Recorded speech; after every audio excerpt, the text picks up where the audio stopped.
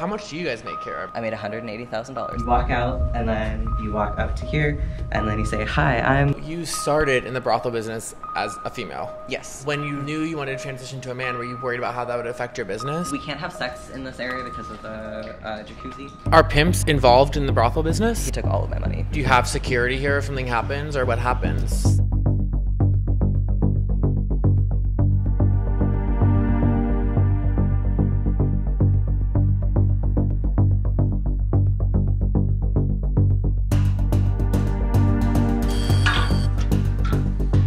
How are you? Do you mind if I film?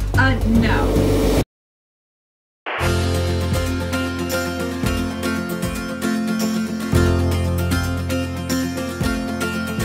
Okay, can I film me? I don't know if you can film at all in here. I've been in touch with Madame Trudy. Is that the... Trudy? Okay.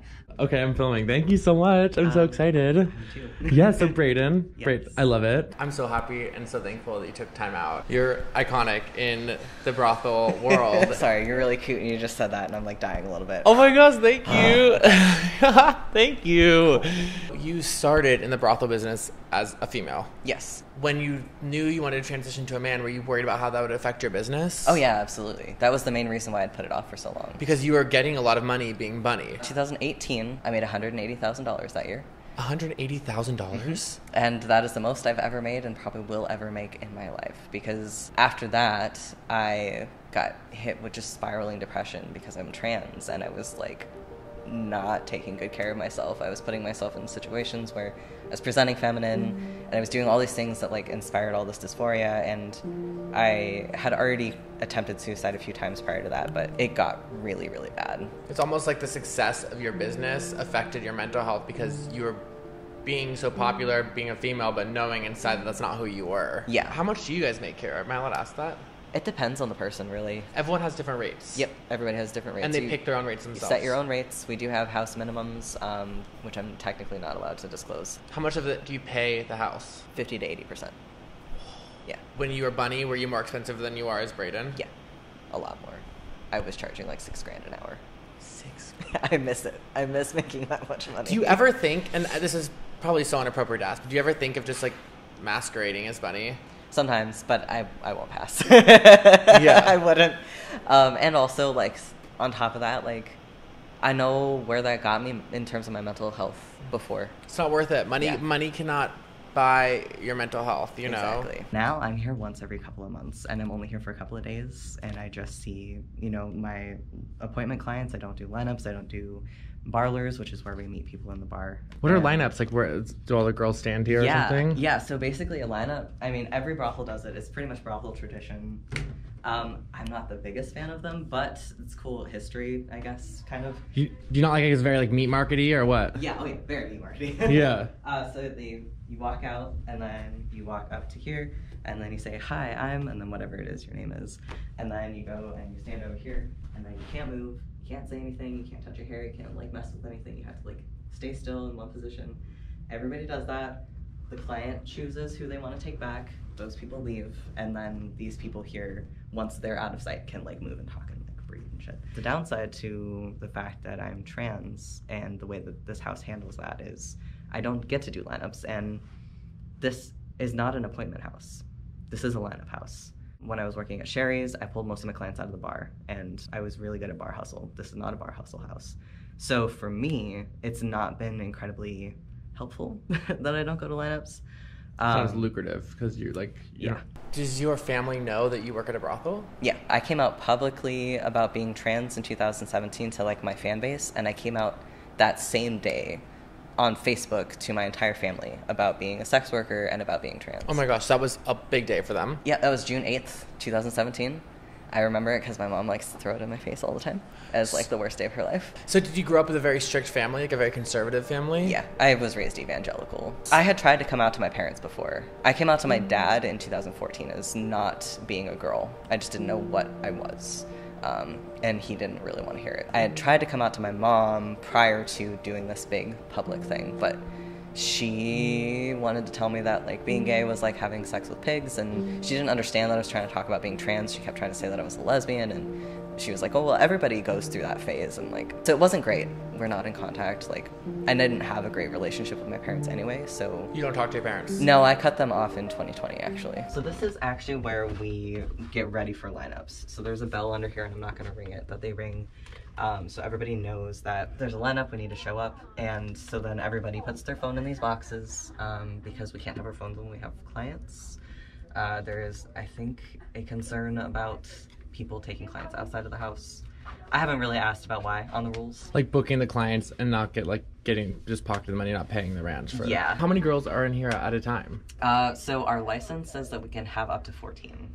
Okay. And basically the way that it works in Nye County is you have to apply for different types of licenses to have different amounts of people on property. Do you have your own room, or do you like pay rent on a room, or how does that work? Yeah. So it's interesting. You pay rent on a room, and everybody seems to have a preferred room, but only people who have been here since there are some girls who have their own rooms, but they've been here for 10, 15, 20 years. They don't actually live here, they just come and work here, right? Some of them spend more time here than they do outside of the house. I know that when I first started working here, I did. I spent more time here than I did in my own home. I got divorced in 2019 also from a person who would probably legally be considered a pimp. He took all of my money when we got divorced, so I have none. I have nothing from that year that I made. Because you didn't sign a prenup or something, or? I didn't sign a prenup. When you're in a relationship like that, they have a lot of control over like your emotions and your mental state, and so he definitely manipulated me into giving him all of it. Does he know that he was, by all definitions, a pimp? Oh yeah.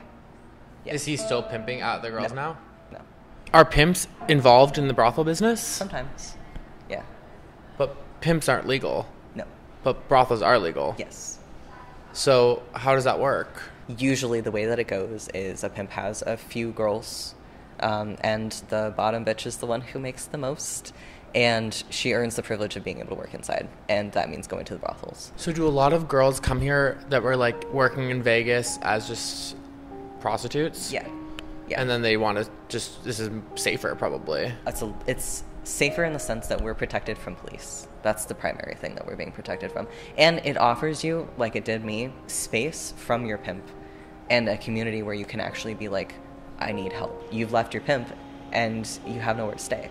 You have no car. You don't have anything. You can come here. We have a company car, so you can go get your groceries.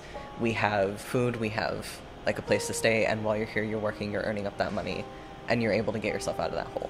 Is there danger in brothels? As much as there would be anywhere that you're in a private room by yourself with a stranger you've never met before. But do you have security here if something happens, or what happens? So we have panic buttons here, and you press the button and the sheriff's office is called immediately. And this house, like the brothels, are priority for them because they know that it's a higher risk situation. So they will always dispatch somebody immediately. So we've got our computer room in here. Everybody has their own computers, and like we have internet access, but in case you don't have your own computer, there are computers here. You can check your emails, you can go on your social media. So we've got the cat room is what it's called. Okay. And this is where we all kind of hang out. I love it in here. We can watch movies, sometimes we play games, but primarily we sit here, we have coffee in the mornings, and just spend time together. Yeah, And it's so comfy in here. it is cozy, and just it's all about like building the community, because when it used to be a lockdown house, right? So that means that you couldn't leave. Like you arrive, you get tested on Monday, you arrive by Tuesday, and then you're here until next Tuesday. You cannot leave the premises, and that was a Nye County regulation. So it wasn't just this house, it was... Why would they do that? To make sure like you're being sexually safe or something, or what? I don't get it. There's a lot of horophobia, right? Is that a word? I don't know, but I know what you mean, yeah. Where there's a concern that, like, from the county perspective, that we're gonna go out and, like, spread diseases. Oh my gosh. But you guys are safer than a lot of us because you guys are constantly getting tested. We get tested every 10 days. And so that's more than most people get tested. A lot of the meeting in here was everybody doing like emotional support for each other, and also making sure that like even if two people don't really get along, that there's still not hostility between them. We're here for each other, and to sort of foster that and not foster competition.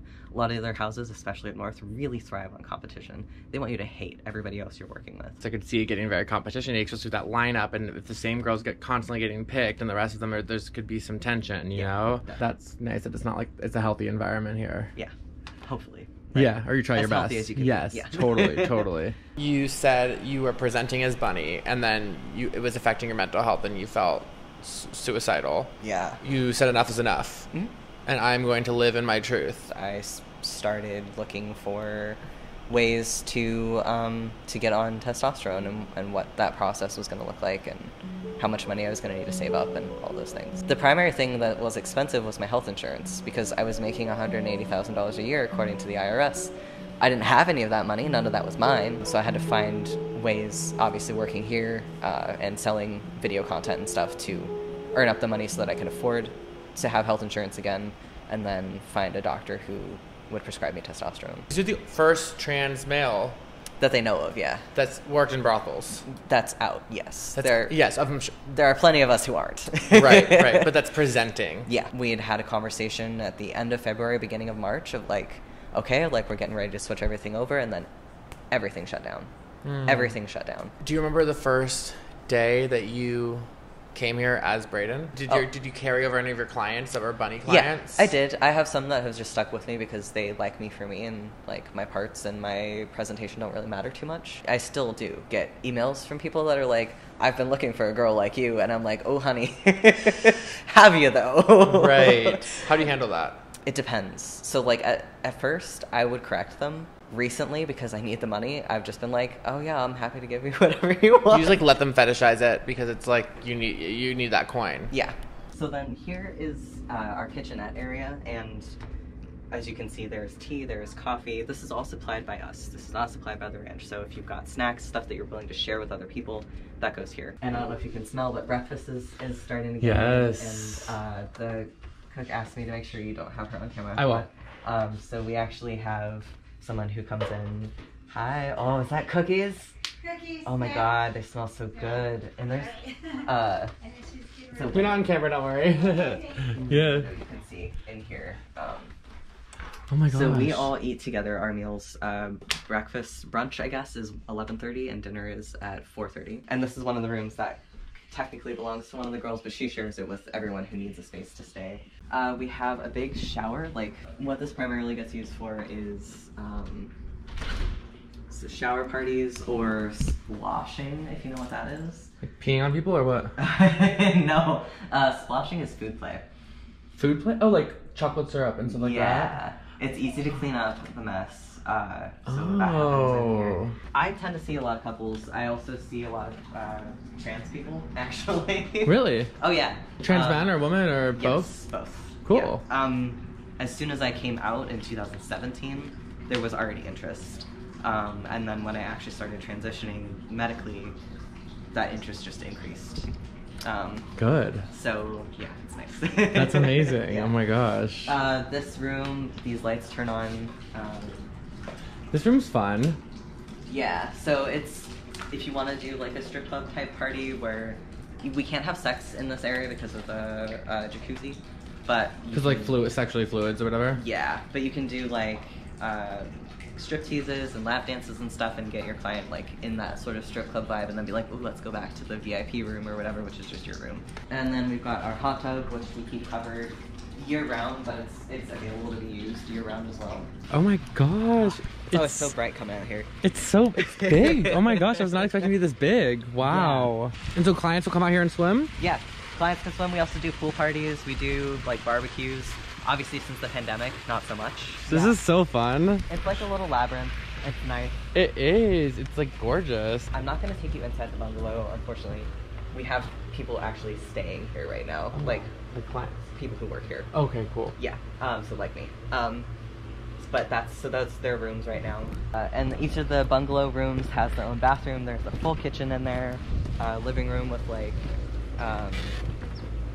TV and couch and stuff. And nice. The owner, Ken, sometimes he stays there as well. Are you close to the owner? No, none of us are, really. Like he doesn't really talk to you guys or what? He is professionally distant. And I like that. I guess I'm not working right now, so I can do this part. I can walk with you this way. Are you not supposed to? It didn't, yeah. So, like, if you were my client, I would have to send you through here and through this front door, and then I would go through the back. Oh my gosh. I wanted to see everybody. It's been a long time since I've been here. Does everyone love when you come in? Yeah. It's always like, oh, Braden. Yes, you have good vibes. It warms my heart. Yes. You know? And it's that way for everybody. It's not just me. Oh my gosh. Yeah, so this is the bar. It's so nice. It's huge. It's huge.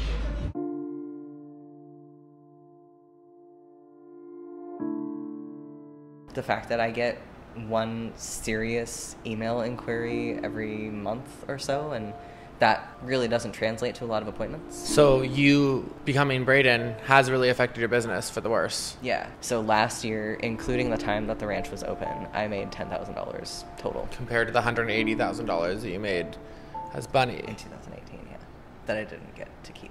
It's such like a thing for you, I'm sure, because it's like, wow, like the money isn't equaling, but then you're probably so much happier now. So it's just like, oh yeah, my gosh. I'm happier, and the reason why I had stuck around as long as I have is I really, really, really want the brothels to stop being transphobic.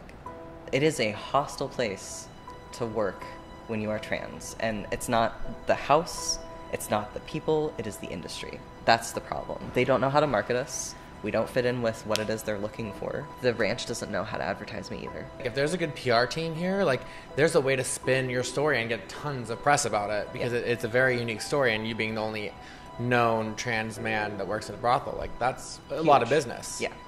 But there's just not the marketing for that here. Yeah, the kind of conclusion is the industry is just not ready for me right now. It's just not. I'm not making enough to justify having a full-time job doing what I do. Was that a hard thing to come to terms with? Yes. Yep. I'm still like super emotional about it. Are you gonna miss it? Yeah, Because you love it. I do. So what are you gonna do as a job?